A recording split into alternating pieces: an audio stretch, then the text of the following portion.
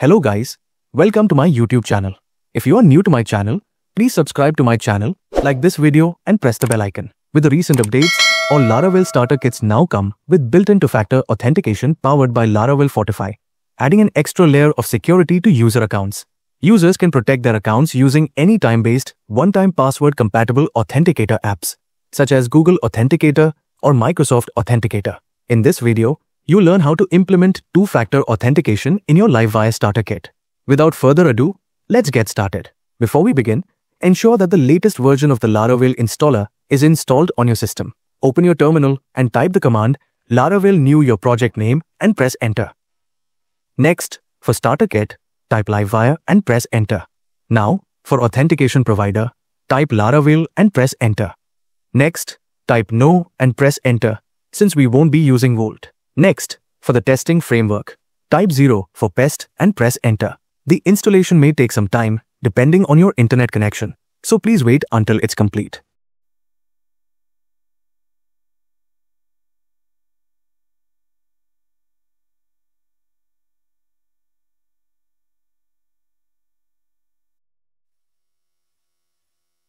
Now, type yes and press enter to run npm install and npm run build, which will install dependencies and compile front-end assets.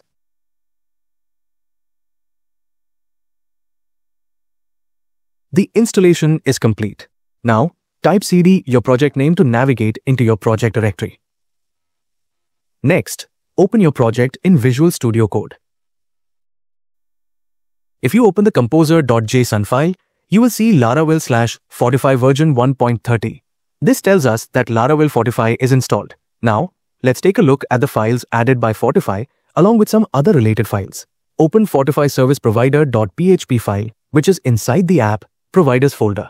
Here you can see a boot method that calls 3 functions, one for configuring actions, one for configuring views, and another for rate limiting. The configure actions method defines which classes handle user registration and password reset. The configure views method tells Fortify which Blade or Livewire views to use for pages like login, registration, password reset, and two-factor authentication. Finally, the configure rate limiting method limits how many login or two-factor attempts a user can make per minute to protect against brute force attacks. Now, open fortify.php file inside the config folder.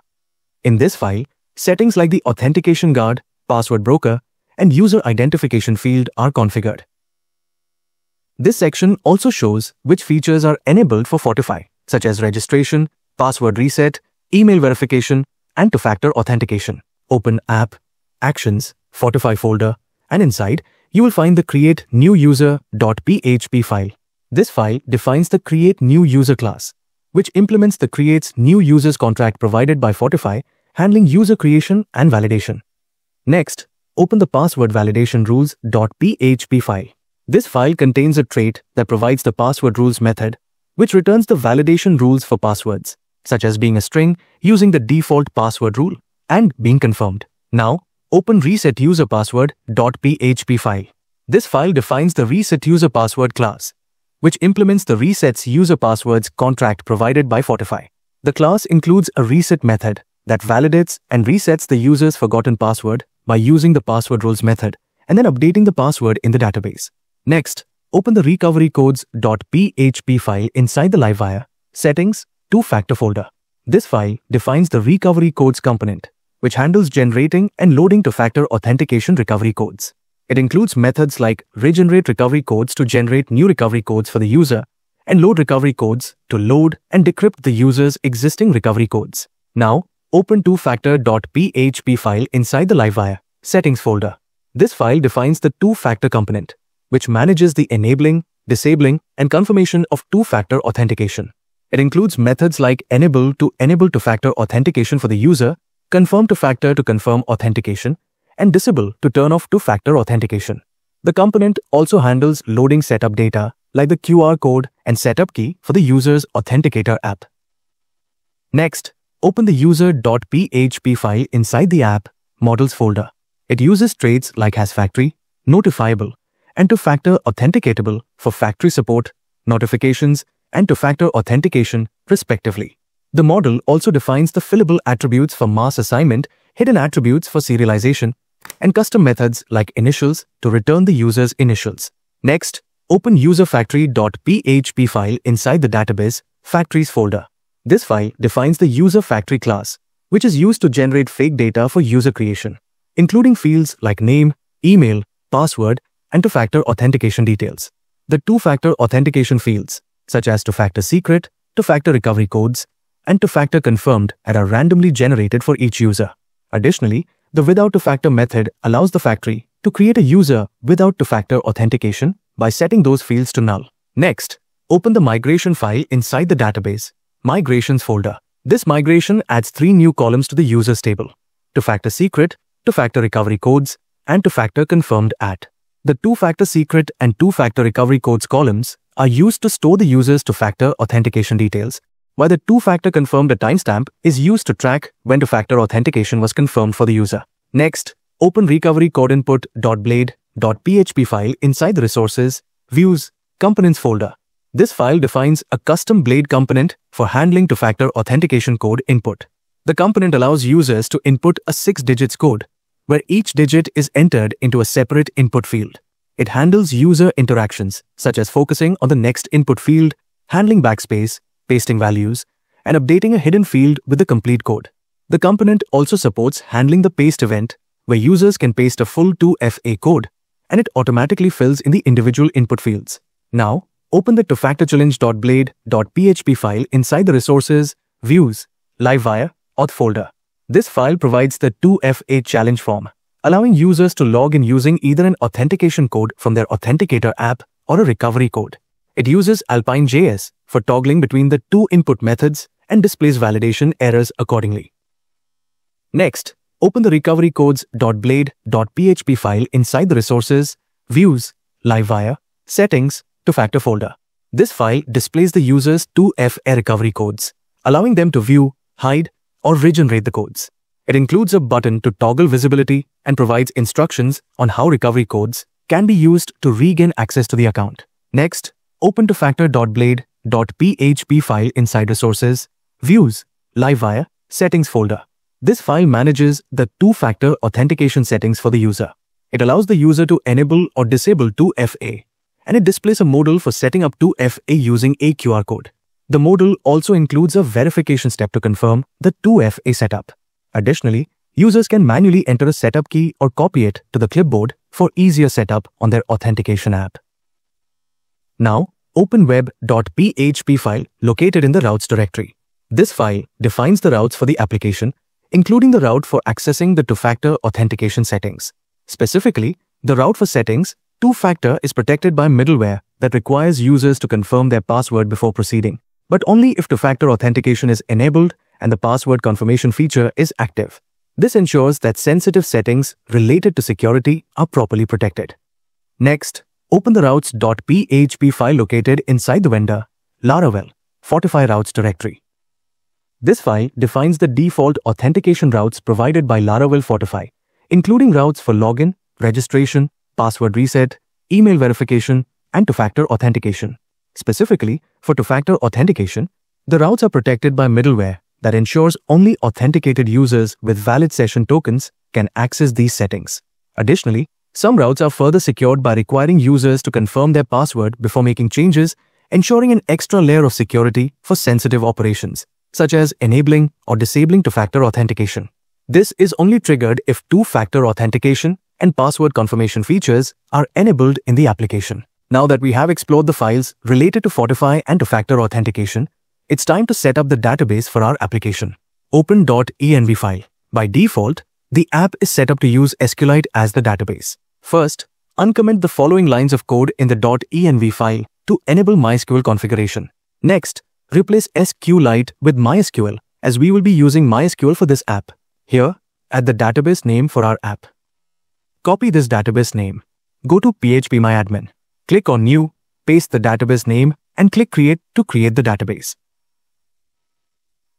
The database has been created. Next, we need to migrate the database.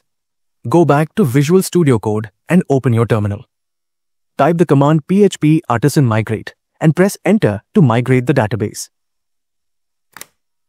As you can see, The migration for add two-factor columns to users table was executed along with other default migrations. Go back to phpMyAdmin and click on the database you created. You will see all the tables that were created. Next, click on the users table. Here, you will see all the columns for the users, including the new ones added for two-factor authentication, such as two-factor secret, two-factor recovery codes, and two-factor confirmed at. These columns are essential for storing the two-factor related data for each user. Now, let's run our app. Go back to Visual Studio Code. Type CLS to clear the terminal. Type the command composer run dev to run our app. You can see that both the Laravel and White servers have started.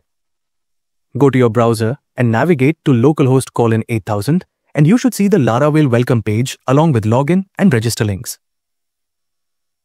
Click on the register link to navigate to the registration page. Enter your name, email, password, and confirm your password. Then, click on Create Account to register a new user. You will be redirected to the dashboard. Click on the drop-down menu and select Settings to navigate to the Settings page. Now click on Two-Factor Auth link and you'll be taken to a password confirmation page. We will need to enter the password to access the two-factor authentication settings. Enter your password and click Confirm, and you will be redirected to the two-factor authentication settings. As you can see, two-factor authentication is disabled by default. Go back to phpMyAdmin, reload the page, and you should see the newly registered user added to the users table. You will also notice that the columns for two-factor secret, two-factor recovery codes, and two-factor confirmed at are currently null, as two-factor authentication is still disabled at this point. To enable two-factor authentication, simply click on the Enable 2FA button. A modal will appear displaying a QR code along with a Continue button. Below the QR code, you will also find a manual code that you can enter directly into your Authenticator app. For this tutorial, I am using the Google Authenticator app. I have already downloaded the app from the Play Store. Unfortunately, I am unable to do a screen recording as the app does not allow it for security reasons. Once the Google Authenticator app is downloaded, open it and click on Get Started. You will then see your Google account listed with a button saying Continue as your name. Beneath this button, there's an option to use without an account, which I will be using for this setup. So, click on Use without an account. At the bottom, you will see a plus icon, click on it, and you will be presented with two options. Scan a QR code and enter a setup key. Select Scan a QR code and the scanner will open. As soon as we scan the QR code, a 6-digit code will appear along with the user's email. This code will expire in a few seconds and a new 6-digit code will be generated. Now, click Continue to proceed. Now, you will see a modal to verify the authentication code. Enter the 6-digit code from the Authenticator app and click Confirm.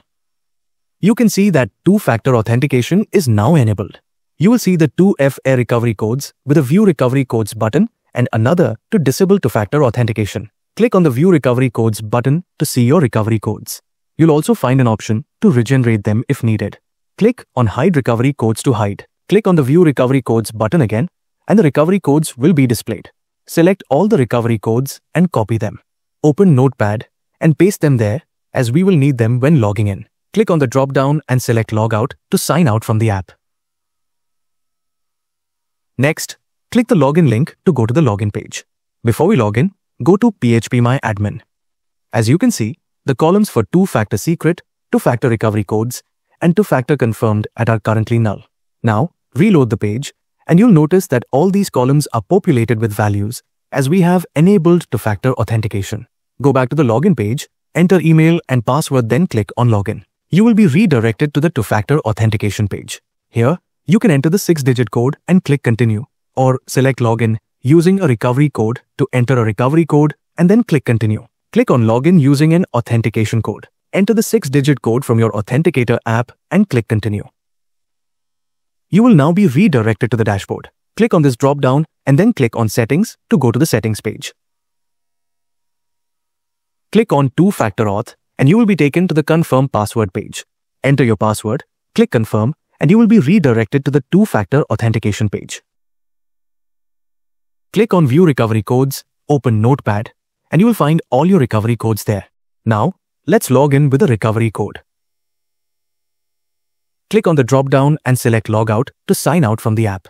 Next, click the login link to go to the login page, enter your email and password, and then click the login button. you will see the two-factor challenge page. Click on Login using a recovery code. Open Notepad, copy the first recovery code, and paste it here. Then, click Continue. You will now be redirected to the dashboard page. Click on this drop-down and then click on Settings to go to the Settings page. Click on Two-Factor Auth and you will be taken to the Confirm Password page. Enter your password, click Confirm, and you will be redirected to the Two-Factor Authentication page. Click on View Recovery Codes, then open the Notepad file containing the recovery codes. As you can see, the first recovery code in the Notepad has been replaced with a new one in the recovery codes within our app as it was used for logging in. Now, let's try to log in using the same expired recovery code and see what happens. Copy this recovery code. Click on the drop-down and select Logout to sign out from the app.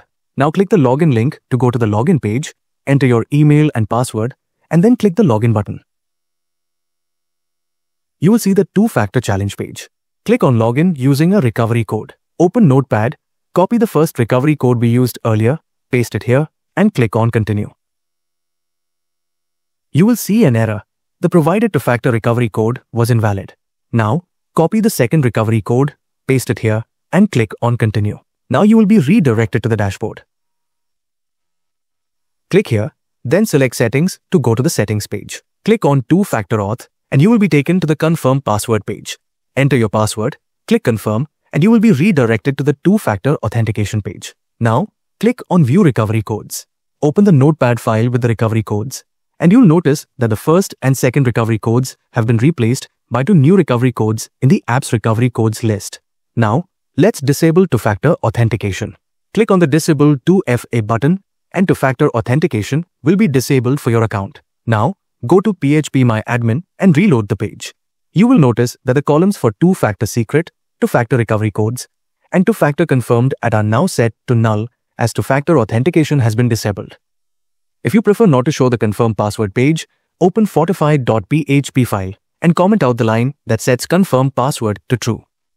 In this tutorial, we have successfully set up two-factor authentication for our Livewire Starter Kit application using Laravel Fortify. We started by configuring the necessary environment settings and migrating the required database tables. We then walked through the process of enabling 2FA, setting up Google Authenticator, and testing the recovery codes. Additionally, we explored how to disable 2FA and the effect of this action on our database.